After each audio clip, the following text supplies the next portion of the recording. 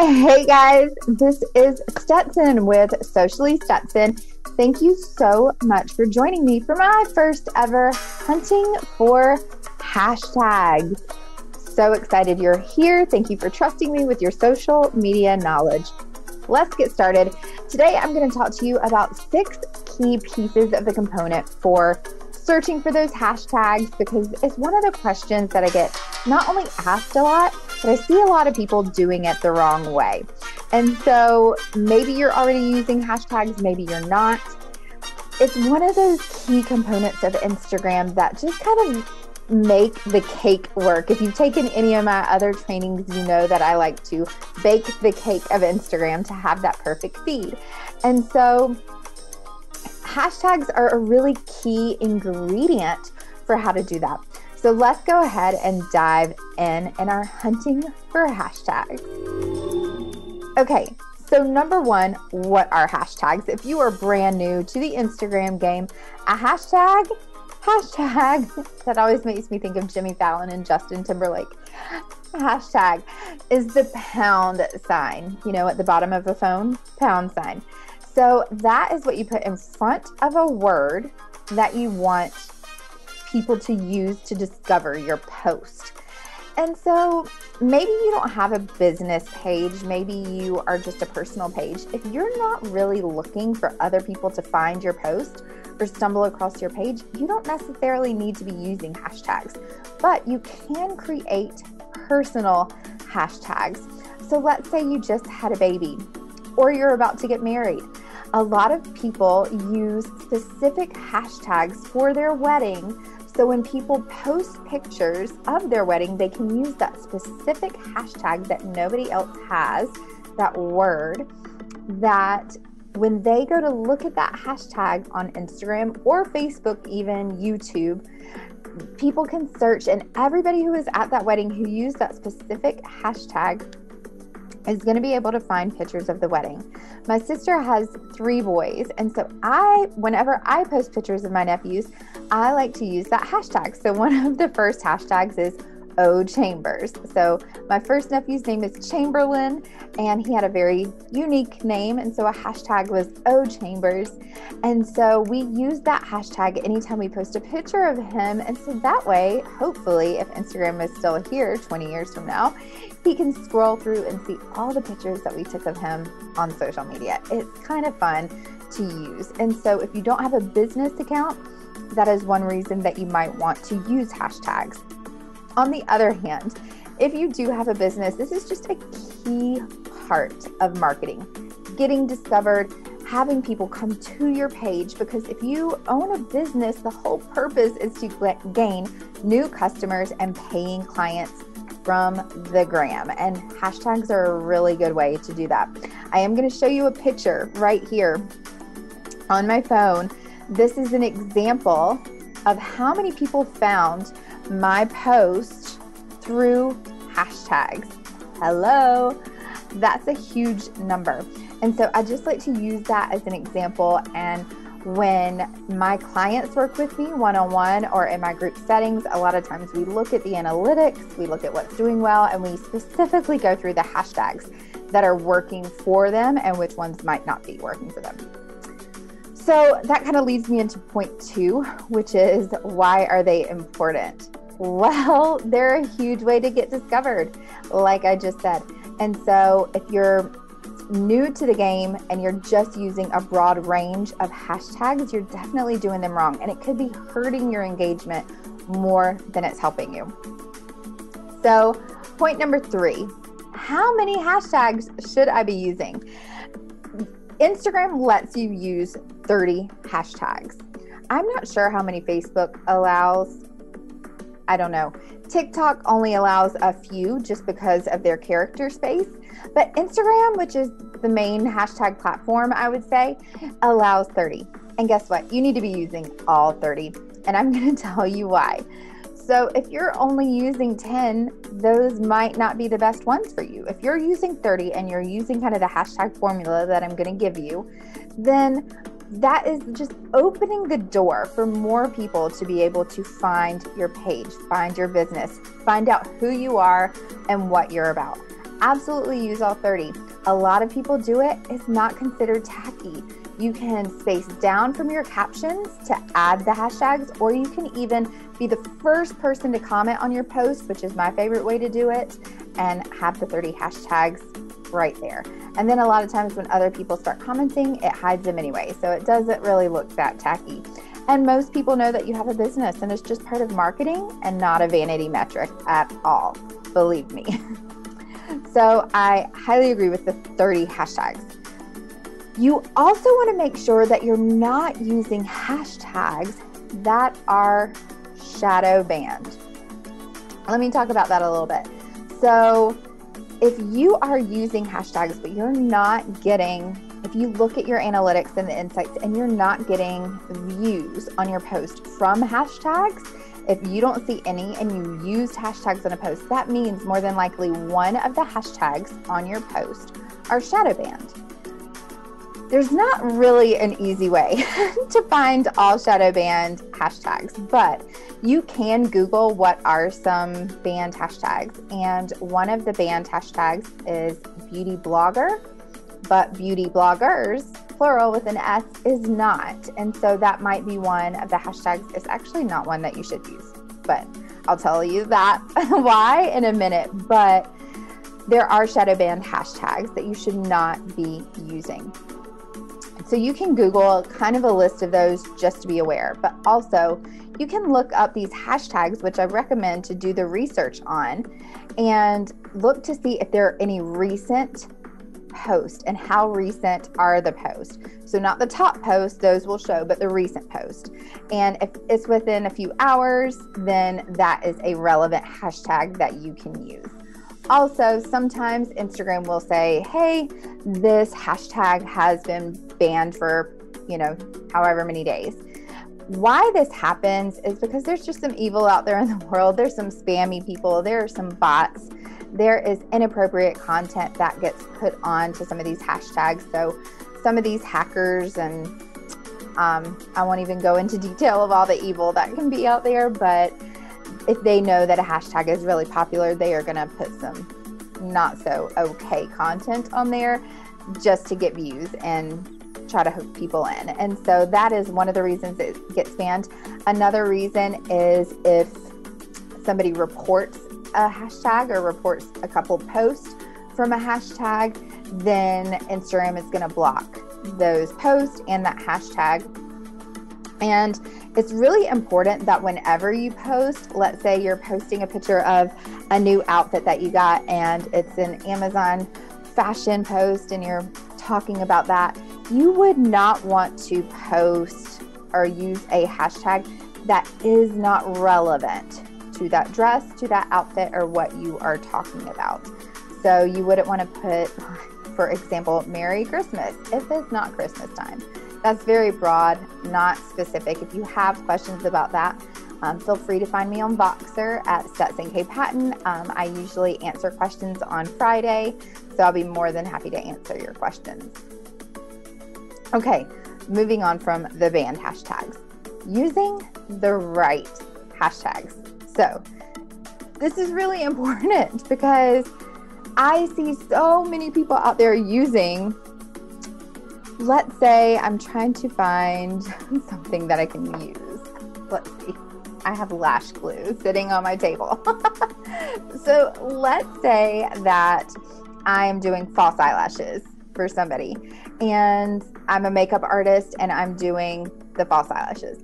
I would not want to use the hashtag false eyelashes if it has a ton of hashtag views. I'll have to look that up and see.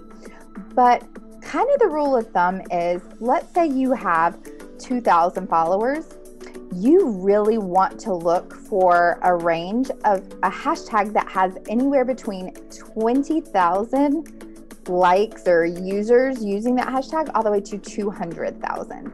So 2,000 followers, 20,000 to 200. If you have 5,000, you should use anywhere between 50,000, actually 20, I would still stick with 20, but 50,000 all the way up to 500,000.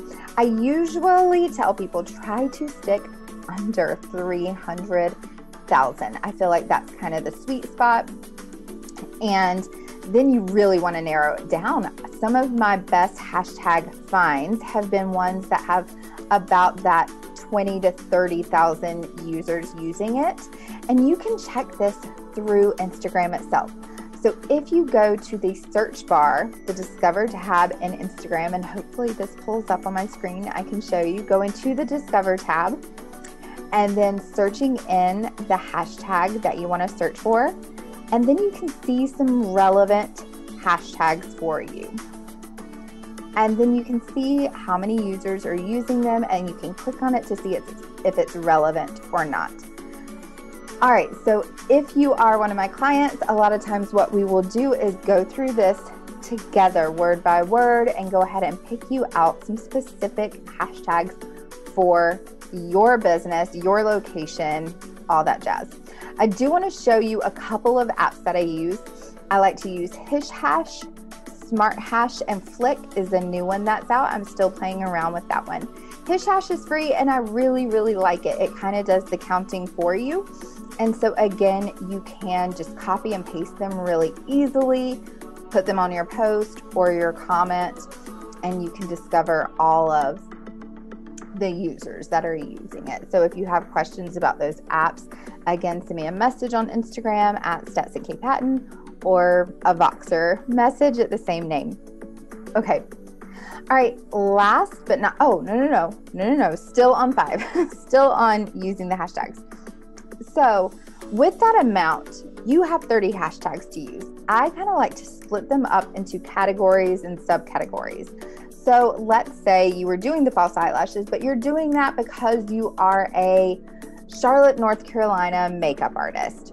So that could be a hashtag that you use. Charlotte, North Carolina, CLT, CLTNC, CLT, which is the airport code for Charlotte, CLT lashes, CLT brides. You can look all of that information up and kind of write those hashtags down for you. Here is what a lot of people miss out on are location hashtags. I see so many people who don't put their location, and guess what? If businesses in your location are finding you and your business, guess what? They might consider you an expert in your business and refer you to people. So I think that is a really key ingredient that people miss out on hashtags is their location specific hashtags. I do live in Charlotte, North Carolina. I use CLTNC all the time and CLT businesses all the time because not a lot of people are really using those or utilizing that right now. And it's a good one to use, and I've definitely have gotten discovered from that hashtag. You could also hashtag a slogan that your state or town has, something like that. Another key thing that I see people making the mistake of is using the hashtag that is their competition, I would say. So I was working with a client the other night, and she already is a hashtag boss babe, which don't use that one, overused, but hashtag work from home mom boss. Let's say that's one of the hashtags that she's using.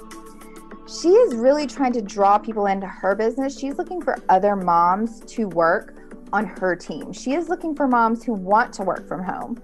So using a hashtag that's a hashtag work from home mom boss, it might be like one good one, but you wouldn't want to use a ton of that because the women using that hashtag are women who already work from home and have a business. So what you would want to do instead, and this is a key ingredient and part of my hunting for hashtags training that I do in a lot of my consultations, is you want to go to your target audience or somebody's page that you would want as your ideal customer, your ideal person that you would either want on your team or want as a customer buying your product. Then what you're going to do is either one, go to who they're following and see if they're following any hashtags, and those might be some good ideas for hashtags you should use, or two, see what hashtags they are using on their post. For example, one of the clients I was working with the other day, she is working her mom boss business or work from home business. And we talked about how a lot of moms go to Chick-fil-A. And so we kind of stalked the Chick-fil-A hashtag and post and kind of looked to see what some of these women were using in their hashtags. And that gave her a really good, vivid, kind of clear picture of what her ideal customer is using in their hashtags and not what her competition is using in the hashtags. You still kind of want to scout both of them out, but you're going to get more results if you're being found by the hashtags that your ideal customer is using. Okay, last but not least, we are on number 6 for my Hunting for Hashtags quick preview, is using geotags and also tagging other people. If you're not using geotags, and I know these don't really have anything to do with hashtags, but they still go with tags, the tagging feature on Instagram. So geotags are tagging your location. So one of my favorite coffee shops here in Charlotte is called Amelie's. It is a French cafe, bakery, coffee shop, all the things, and I love it. The people going to that coffee shop are an ideal clientele for me. And so I love looking at that geotag in the Discover. So if you go to the magnifying glass again, go to Discover that location, you can look to see who all has tagged that location. These are also really good target audience people. And then again, you can look to see what hashtags they are using and location hashtags, and then maybe write those down on your hashtag list for you to use. Also, tagging people in your post. So this is a little touchy subject for me because I'm not sure if it's a tactic being taught right now, but I have been recently getting tagged in a lot of people's posts when they post. This is an engagement tactic. So the people tagging me, I love them. They are friends and I love their business and want to support them best I can. But I'm not in the picture and they're also not talking about me. So really, I feel like they're just tagging me for an engagement purpose. They want me to come to their page fast. And let's say they're tagging 20 people. Well, all 20 people, if they come to their page really fast, are gonna engage and comment, like, hopefully, and that will push their post out in the Instagram algorithm more.